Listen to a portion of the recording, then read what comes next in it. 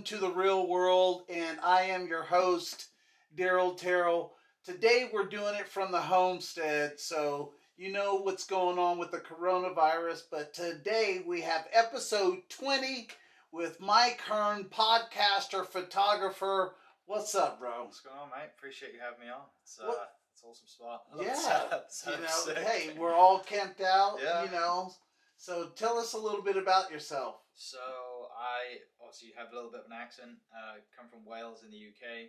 I came to Oklahoma in August 2011 to play golf in college. Mm-hmm. So I played golf at SNU, Southern Nazarene in Bethany for 4 years. Got into real estate when I graduated. Luckily, when you're an international student, you can apply for a work visa. It lasted a year. Applied for a work visa. Got that for a year. Got into real estate because I didn't want to waste that year just in case I was going to go home. So I got into real estate. So Oklahoma weather's not great, right? It's very inconsistent. So I wanted to take a day off to play golf if I wanted to. So that's why I got into real estate. And then actually the guy that got me into real estate, I met my wife through him, and he's now my brother-in-law. So nice. He married my wife's sister, I guess. Got married like 8-9 months later. That was not planned, right? That was like, if you've seen the proposal movie, that's kind of what happened. It was like, oh, I've got to get married to stay. Oh, okay, I better ask. And look, I'd already asked her parents first, right? So that was okay, but that was a bit of a shock. But she's still around, so somehow, right? I'm still here.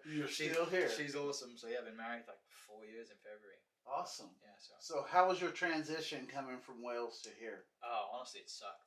First month was miserable. And I was kind of late too. I didn't come. I was 21 my freshman year. I turned 21 in September. So got late. Started late as a freshman. Hated my first month. Missed home.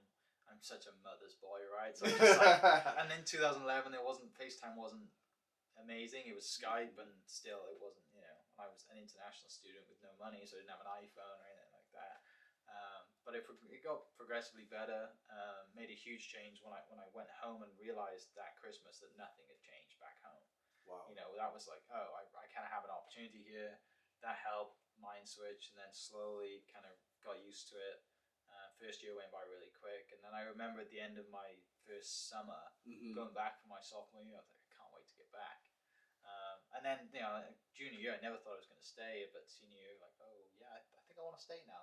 That's pretty good. Yeah, it's not too bad. I'd always go home during the summer, so I never saw like storm season, right? So I never saw we finished school in May, so I never saw any big storms.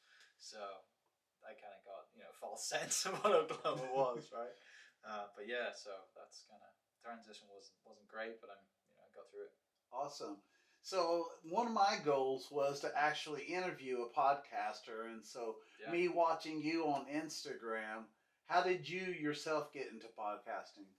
So started like the Instagram page. This is Oklahoma, and I have a passion for photography, but I could never get out to take photos, so I just started sharing people's pictures. And now I've started taking more of my own. But back then I thought, well, there's only so much you can share with a picture.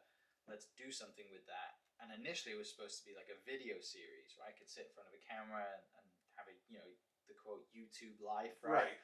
Put myself in front of a camera, and I was terrible. I couldn't, the light goes on, and I have a script, and I can't remember what I've just said. I'm just awful. So the guy who was helping me record said, what about a podcast? I'm like, sure, I listen to podcasts. Why not? Did a little bit of research. There wasn't that many in Oklahoma, like big Oklahoma ones. Yeah, let's go down that road.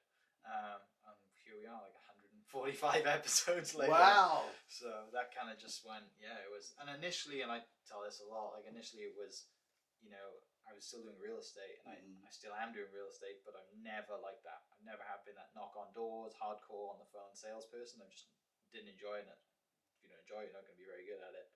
And so initially the podcast was, a way to market my real estate. Right. And I did 2 or 3 episodes, and I'm like, there's more to this than selling houses. There's more to like this than building this community base and then selling to them, right? Like the cheesy real estate way. And people who know real estate or have seen the real estate memes recently, coronavirus, so I still do real estate, but I made a decision then to not like put anything on my Instagram or anything on the podcast to say, hey, I'm a real estate agent. You should no ads, right? No real estate ads, nothing like that. So people will know, and people who I ask, who I have on as guests, will bring it up. But I never will say, you should buy a house from me, and here's my information stuff. So awesome. Yeah. Is podcasting helping you as far as financially? Yeah, it's been a lot of fun, and like weirdly, I've done better in real estate because I have a podcast. It's my wife was like, I've been doing the podcast 2 years now. So the Instagram's been up for almost 3, and the podcast will be 2. It was two in March. And the first year, my wife's like, "Why are you spending all this time doing Instagram and podcasting?"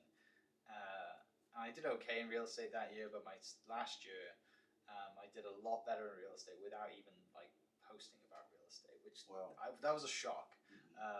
Recently got a tax bill and was like, "Oh, okay," because I don't really look at it. I just in the business account, right? Just head down, keep doing podcasts, and then got the tax bill at the end of the year. I was like, "Oh, okay, yeah, we need to prepare for that." Yeah, which is it's a good thing, right? And makes me want to keep doing it. And I think eventually it'll probably take over. The income from the podcast side will take over from the real estate. Recently, we announced that the Oklahoma Hall of Fame have come on board as a sponsor. Nice. So they've sponsored 1 episode a week for the rest of the year, which is great. For me, I get to be associated with such an organization like that, and everyone that's who doesn't want to be in the Oklahoma Hall of Fame? And you go down the list of everyone that's in the Hall of Fame, like, well, there's some pretty inspirational people. So that was a huge plus, and looking forward to hopefully getting some more on board for the rest of the year. Awesome. When people speak of goals, here it is, guys. You see what I'm saying? Well, I want goals in this setup. I'll tell you how this is good. Well, Stephen Austin Films obviously knows what he's talking about and what he's doing. I'm just glad to have him on board with us. We'll chat after this. So, besides podcasting, I see that you obviously have a passion about photography as well, because you put out some pretty dope stuff. Yeah. So how have you been working along with that on top of your podcast? Yeah, so and initially a lot of the pictures, I'd say probably 90% of the pictures I post aren't mine, right? There are other amazing photographers around the state, and that's why we get to look at our amazing sunsets, and why I get to post sunset pictures every day is because people tag me in them. And thankfully in Oklahoma we usually get a pretty good sunset every day. Yeah. But for me, I had a photography class. I did pretty well my senior year. I did pretty well the years leading up to my senior year. So my last semester I had 12 hours to graduate, and I had 1 business class, and the rest were do what you want classes, right? So I picked photography and got into photography through that. The school provided a camera. After I graduated, obviously that camera was gone, it's school. So kind of just like I've gone out with friends and kind of messed with their camera, and iPhones are great and stuff like that. But another thing recently has been Bedford's camera in town have jumped on board as well, and they said, look, if you want to get back into photography, we'll help you do that. So I've been taking classes there. They've definitely had, the podcast and video has gone. The level has gone up a little bit because it's not to the level that you guys have, but it's better than a GoPro. Right. So they've been helping me with that. So yeah, my goal is to take this podcast on the road, travel more, and go and take photos myself as well. So that's kind of where my photography comes at. But I have a huge passion for I play golf. Sport photography is a lot of fun. I have a huge passion for cars and automotive stuff as well. So now you're talking. Taking pictures of cars is not easy, but I've been looking at a lot of YouTube videos, and Larry Chen is like one of the best photographers out there. So he has a pretty good YouTube series. I follow him quite a bit. And then another thing that the Instagram page doesn't show that much is people. Everyone wants to look at sunsets, but every time I post a picture or a portrait of someone, it never does that well. But don't care if it doesn't do that well, right? Like, it's not the goal of to get likes and comments. The goal is to share people's stories. So every time I do a podcast with someone, I share their headshot and the little thing about them. Well, that the post, everyone never gets that many likes and stuff. Yeah. But I sometimes I'd interview someone and they may not have a professional headshot. And I'm like, send me a photo, and they send me a terrible selfie that they post taken of themselves. I'm like, I need to learn how to take photos of people as well, so I can be there to take that photo. So that's another reason to get more into photography from my side, is pretty much all around, right? There's sports, there's car photography, and then there's portrait photography as well. So awesome. With you being in both of these that I would call art creative things that you enjoy doing, what are some, give 3 tips to anyone that's listening, where on the photography side and the podcasting side, 3 good reasons to get started. 3 good reasons to get started. Well, podcasting side, I hate listening to podcasts that just like read from a script kind of thing. Like we're having a conversation. This is a lot more enjoyable to listen to, right? And you can tell we're both engaged. Correct. One of the things that I hate listening to is someone who's just reading from a script, right? So that's one thing is, to have a conversation, right? Editing's great. You can edit conversations out in the way you want them, but the way to get someone comfortable is to sit and have a conversation with them. Right. So that would be one tip. Obviously, sound quality is another big thing in podcasting. If you can find a quiet room, that's a huge thing. And I think another thing is like, I know we don't have it on now, but when I've had guests on in the past, having the guests wear headphones is another big thing. Like, and that's something that, because as long as once they can hear themselves in, they're moving around in the microphone, and depending on what microphone you use, it's much easier for them to understand the sound. Right. That'd be one thing. And then the photography side, take photos of what you love doing, right? Like, there's so many YouTube videos out there as well. Your specific camera that you want. Start with your iPhone. There's so many ways to just, photography doesn't have to be being an art form, right? It can be anything. Right. It doesn't have to be, one thing is not. Yeah, you can have professionals critique you, and you're gonna be your worst critic. But what you think is good, then that's art, right? That's good to you. So that would be my photography one. I don't know if I could put 3 together, but yeah, just start, right? That'd be another thing. Just start taking pictures. What about a good editing app for someone that may be listening right now? Editing app. So I use I use Pro Tools. Pro Tools, I think I pay, it's like $30 a month, maybe something like that. I had 2 awesome friends of mine who have a production company and do all this sound and video stuff. They made presets for me. Amazing stuff. If you need those presets, let me know and I'll put you in touch with them, because they made it so easy, because I'm not a tech guy. So they were like, just download it in, click preset, and it's good to go. Awesome. Thank you so much. So yeah, find a good sound and tech guy to help with, which you already have, right? Which is good. You got that covered.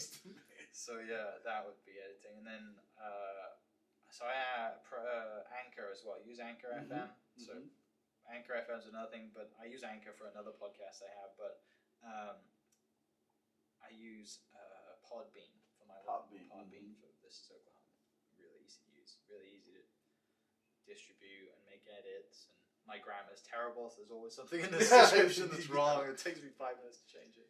Yeah, there's definitely some better podcast places where you can, like Anchor and Podbean, where you can go and they can distribute your podcast out there to everyone. And, one of the things that I personally love about you personally and what I see you're often doing, you're not just, there's so many different people in Oklahoma that are doing so many different things in the community, and you're always having different guests.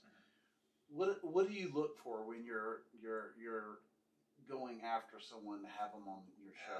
So initially, it was like when I started out, I'm like, I want to have all these high-profile people on, right? They have to have a big social media, so it's going to help me grow. And that lasted maybe 10 episodes. And I realized that, like, okay, Russell Westbrook's not going to be on my podcast. Not yet, anyway.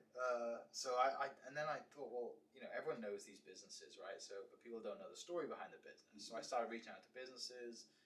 Everyone sees that business, but they have no idea who the owner is. They have no idea why they started. They read their little bio on the website, which is never the full story, and that's it. Right. So that was it. That was for a while, and then I just started interviewing people that I just knew and people that are friends of mine, because I realized that sitting down with a friend for an hour or an hour and a half, or however long that is, I haven't had that opportunity for a long time, right? Especially in today's world. When are you going to sit down with someone that you know and have a legit conversation with no phones, no distractions, and just chat? So I started having my friends on, and that's one of the reasons why we started a golf segment to the podcast. I think we're on episode 7 or 8 now, and that's just to get 4 of my mates together that we haven't played golf since college, and we hang out for a week, hang out for an hour a week. Yeah. So that's awesome. That's another wrap, but So, despite everything that's going on with the coronavirus, what are some of the precautions you have taken with your real estate business? Yeah. And how has it affected your podcast, if any at all? Not right now. Podcast hasn't really been affected right now. I have been looking into how we can do it over the phone and FaceTime and all that kind of stuff. There's definitely ways to do that. The audio isn't going to be that good, but drastic measures, if we have to do that, then that's what I'll do. But I have quite a few in the bank. I probably have 10 episodes just ready to go. Well, some of them haven't been edited yet, but they're pre-recorded. I usually stay quite ahead. Like you mentioned, this one's going out like tomorrow, right? You've got a pretty big turnaround, and I can do that as well, which is nice to have that availability. Yeah. As far as my real estate, it's been all right. It's not been too bad. I had friends reach out that said, look, we're thinking of selling our house, let's chat. We don't want to meet. Great, I'll FaceTime you. We'll talk about it. Like I can sit in the house. No shaking hands. No shaking hands. It's fine, right? So we can do that. But also, they said, yeah, we're not ready yet, but we'll be ready once all this craziness dies down. It's fine. So it hasn't been too bad. So. Do you have any personal thoughts on this coronavirus and everything that's going on? I don't. I've never been someone who worries too much. And I've also probably a bit naive as well to just think it'll be fine. I don't worry about it. See what happens. But I think I'm sure it's going to hit home soon enough, right? We've already seen someone pass in Tulsa about it, and I went to Walmart the other day just to see. My wife's like, I would just want to go and see what the shelves look like. I'm like, well, I've been 2 days ago and it's empty. So if you just want to come and hang out and look at it, we still need a few things, but that was kind of strange. But yeah, I think we'll just, there's a lot of like nonsense going out on social media, right? Of just fake news and all this stuff, and just look at the right places. Like the CDC knows what they're doing, or they seem to know what they're doing, and just, I think that's all we can do is like not panic buy. Doesn't say anyway you should be buying toilet paper, right? Exactly. So like, yeah, well, I'm sure. Share some of that, by the way. Yeah, exactly. I think if you're stuck for work right now, I think Crest are hiring, pretty drastically to keep up with demand, and I'm sure people working for Uber Eats and all these other apps are slammed, right? So if you've got a car and you want to deliver food and you need some quick money, then that's definitely a way to make money. If you're self-employed like me, or you just your job is based on commission or whatever it is, like that's the people that are really affected, isn't it? Right. It's the people that have all the cancellations. I have a friend in the music industry, does light, sound, and music and stuff, and he's had tours cancel. Like he was going to be at Coachella. He was working at Coachella, and that's canceled. Like, those are big deals. Huge deal for them. Yeah, especially if if it's his first time, or if it's his second time, or even if it's something that he goes to yearly. Once you get accustomed to doing something like that and it doesn't happen, I'm sure it's just a effect financially if you're getting paid to counting do it. on that paycheck. So but I think it's we've just got to be sensible. As hard as that is for people to hear, some people just react and go off the handle, and I saw people buying ammo as well. Like, what are people buying ammo for? It's a virus, right? You can't kill it with a 9mm, right? So it's interesting. Yeah, you heard what he said, guys. Just think and be sensible and be reasonable on your thoughts and why, or your precautions about what is going on right now. Things like this has happened in the past. That doesn't necessarily mean that it's the end of the world, but one thing is for certain: the more you sit around and do nothing is when you absolutely start to drive yourself stir crazy. So get out, get active. That doesn't mean you have to be in crowds. That doesn't mean you have to be compromising your immune system. If you're someone with lupus or some other something of that nature, just stay active and be precautious for yourself. So, but with that being said, having you here for me means a lot, and having Steven over here coming here today to the house, it really, for me, I kept banging my head against a wall. I did not want to let this podcast with you go today, simply because I understand where Stephen and I normally do it at was going to be closed down, so why not just do it at home?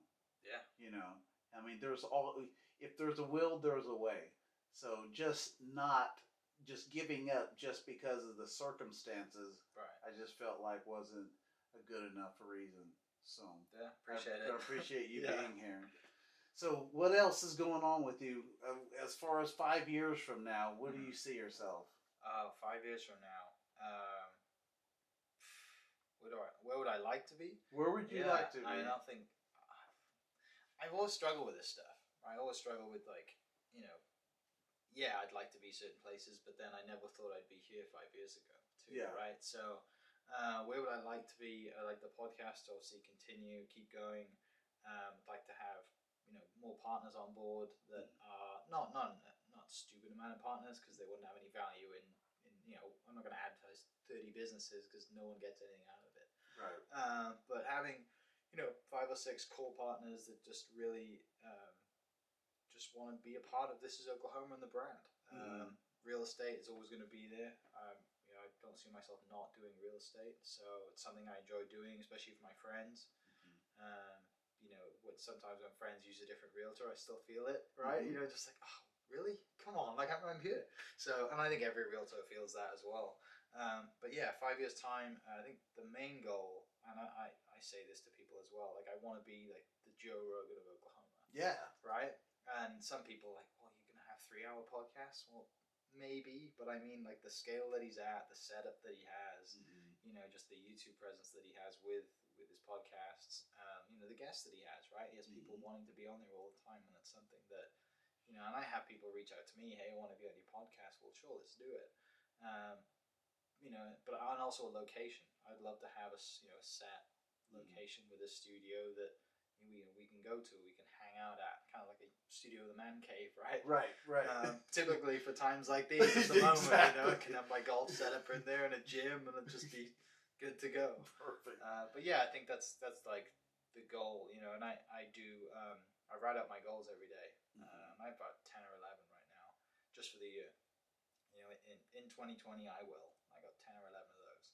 So just kind of getting through those and constantly reminding myself what I'm working towards, and then I think next year will probably be the same thing. So yeah.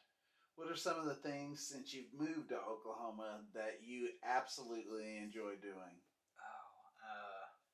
I got into running. I've never been a runner at all. Typical golfer. So we don't work out, we don't run, right? Got into running, hated running in college. Always had to do it for workouts and stuff, and then did my first half marathon 2 years ago. Did it last year here. I was signed up to do it this year, but last Friday I ran a 31-mile ultra marathon. Wow. So yeah, haven't done a marathon, but I ran 31. I think it was 31.6 miles, 50 kilometers. Gravel race in Stillwater. I didn't realize Stillwater had hills either until I got out there. I'm like, what? So it was 2,300 feet of elevation climb in 31 miles. Yeah, and I absolutely loved it.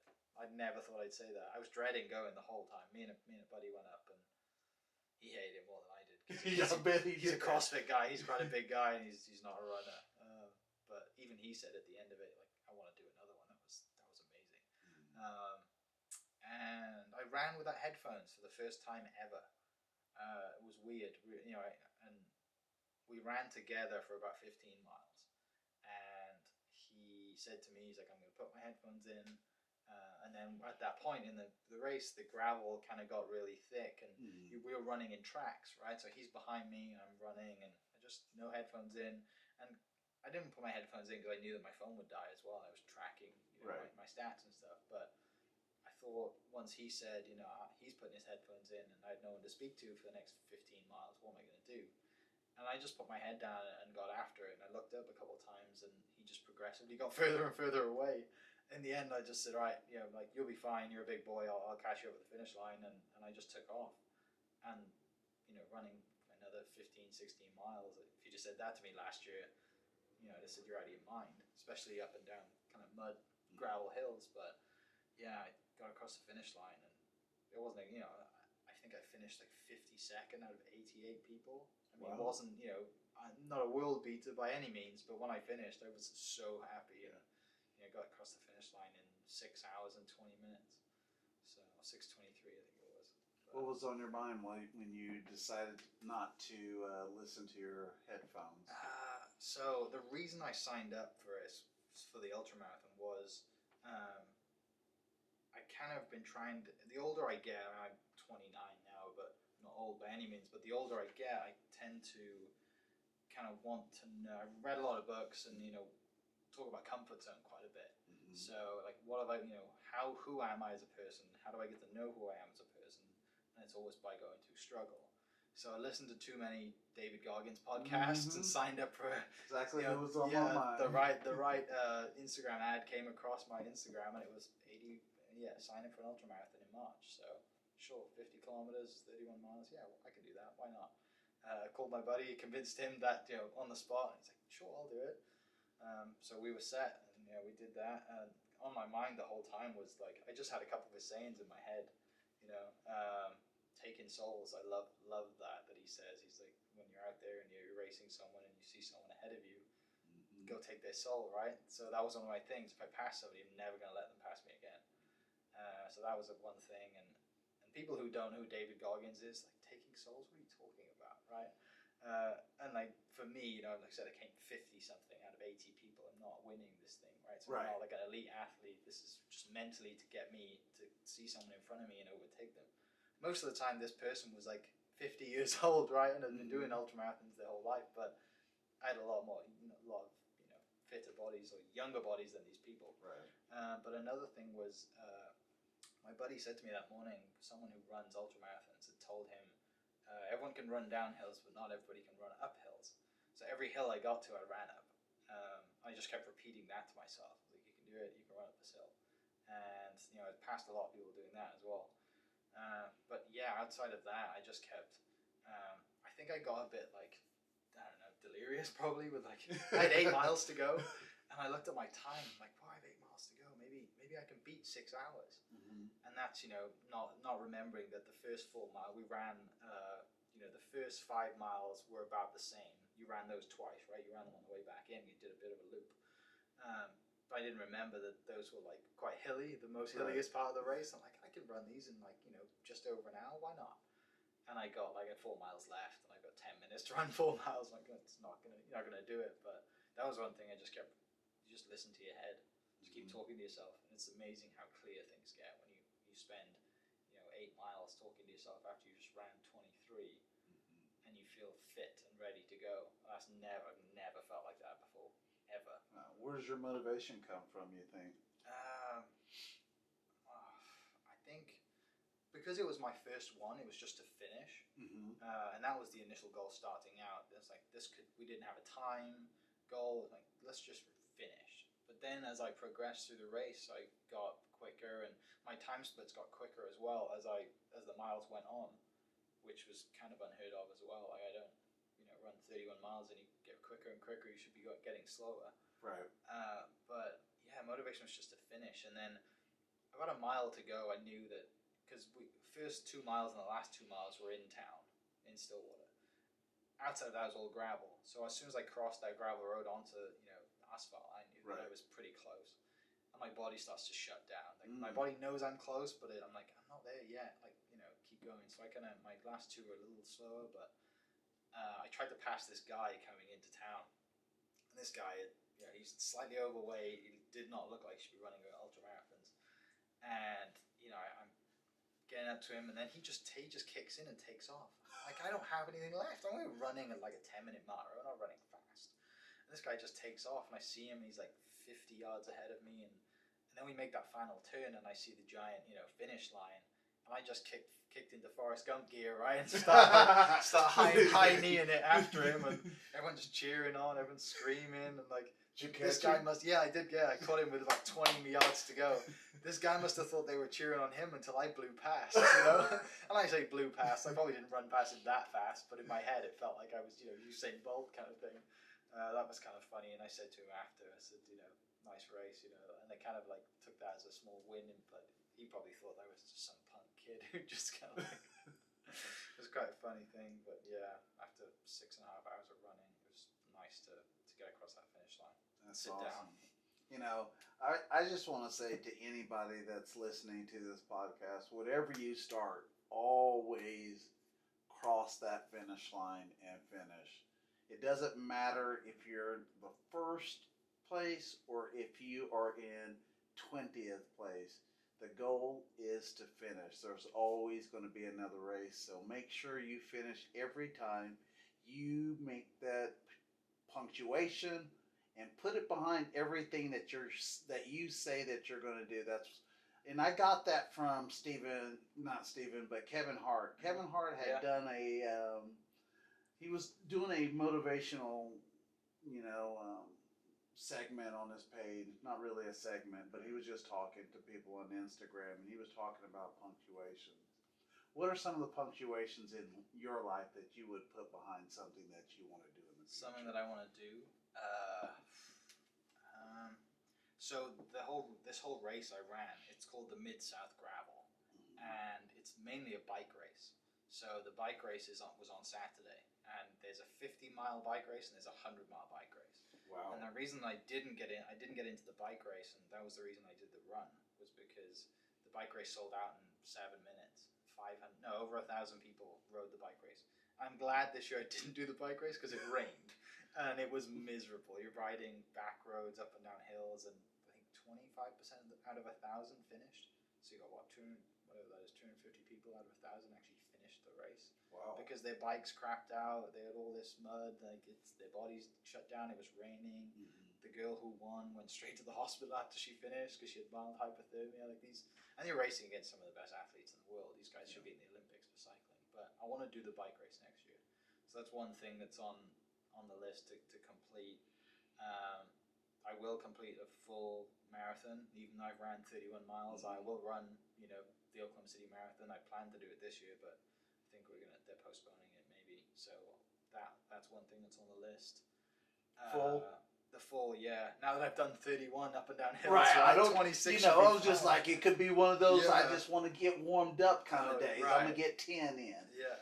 So I think do the full, and then, and I like cars too, right? So I have like a couple of dream cars, and that's on the list that I want to get to and work towards, and eventually. So Oklahoma has like the longest drivable section of Route 66. Mm-hmm. So I want to have like my own car and do a podcast tour, and drive the car to do it. Nice. Kind of car? AC Cobra. Oh. Black one. All blacked out. Nothing. No shiny fancy stuff. Probably never gonna wash it. It's not gonna sit in the garage. It's not gonna be garage queen. It's gonna be used. So one of those. And there's a kind of famous Welsh movie that came out in the 90s called Twin Town. Terrible movie, but it's hilarious. About two twins who just kind of cause havoc in this town in Wales. And it's quite a famous Welsh movie. It's not famous outside of Wales because it's not that good. But there's a scene in that they steal an AC Cobra and tear up the hills, and there's a scene. I was a kid growing up, like I would love to be driving up hills right now in that car. So that's the reason for that. And then golf too. I want to continue to play golf and progress, and I'd like to win state amateur one day. I'm never going to turn pro, but winning. I have a lot of events on the list that that I want to win to remind people that I'm still here. Because outside of college, and I haven't really done anything since golf and since golf in college. So yeah, it's got to remind people he's still kicking. So you were pretty good in college, I'm assuming. I did okay. So my freshman year, I flew here from Wales and found out the day after I got here that I couldn't play my freshman year. Oh. Yeah, which was a nice surprise. So sat my freshman year. They took a year of eligibility. It wasn't like a redshirt. They took a year. So my second year wasn't very good because I hadn't competed for a year. I hadn't practiced competition. My junior year I got a lot better. I won 6 of 9 tournaments my junior year. I won conference by 9. Nice. So that was a big, and I was quite in my head and my goals. I won the first 3 events of the year my junior year, and I said, goal list, you're going to win conference by 10 shots. And everyone's like, you're out of your mind. Like kind of big-headed, there's no way you're going to do that, blah, blah, blah. And I missed like a really short putt on the 10th hole on my last round. And And it was one of those putts you're standing over it mentally. You're like, I should step off this and refocus. And I didn't. I missed it. And I won by 9 instead of 10. So nice. I mean, winning's winning, right? But when you set a goal to win by 10 and you win by 9, you know, in my own head, I was like, you know, that's not a failure, but you should have done this. There's always ways to learn. True. I didn't speak about it out loud at the time because everyone's just got their, you know, it's like, whoa, you just beat us by 9 and you're pissed off, right? No, I'm not mad, but I'd say, you know, that was one of the notes I took away from that day. So that was good. My senior year, I didn't win, but I never finished outside the top 5, which, you know, I didn't win, but I came second by a single shot 3 times. And that's so painful.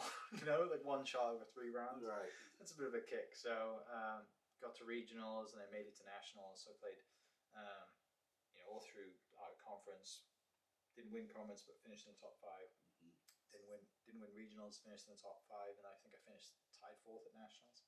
So didn't win, but like I was very consistent. I mean, you kicked some butt. I did, yeah. So I have a conference ring and a few other trophies and stuff, all America stuff to go with it. But yeah, it's all on the wall in the office for, you know, grandkids or kids maybe one day, or nephews that can come over and be like, oh, you used to play golf. So yeah, it's there somewhere. That's awesome. Now it's trying to get back into it and try and, you know, put some current trophies up there, current date stuff. Awesome. Where can people that are listening today find you at? Find me, so they could find if they're wanting to do photography or check out your podcast page. Sure. Where can they find you? So Instagram at This Is Oklahoma. Everything is at This Is Oklahoma. Instagram, Twitter. Not really got much on Twitter, but there's something there. YouTube. The podcast is starting to go up on YouTube now. More videos. I'll start doing more kind of travel stuff. If we can get through this time at the moment and people can start hitting the road and restaurants open.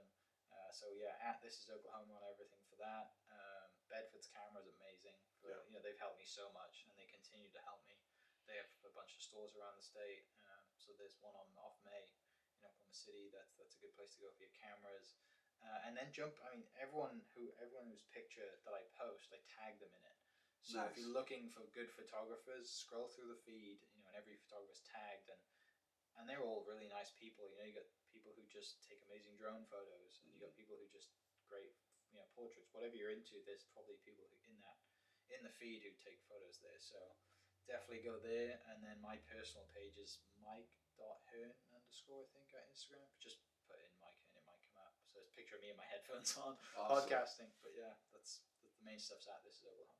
Well, Mike, I appreciate you coming to the podcast today and having a great conversation with me. Everybody, this is Mike Hearne on Instagram. Be sure to check him out. Also, be sure to check out The Real World with Daryl Terrell on YouTube with Stephen Austin Films. Be sure to check out his Instagram. This is Daryl Terrell with The Real World, and we're out.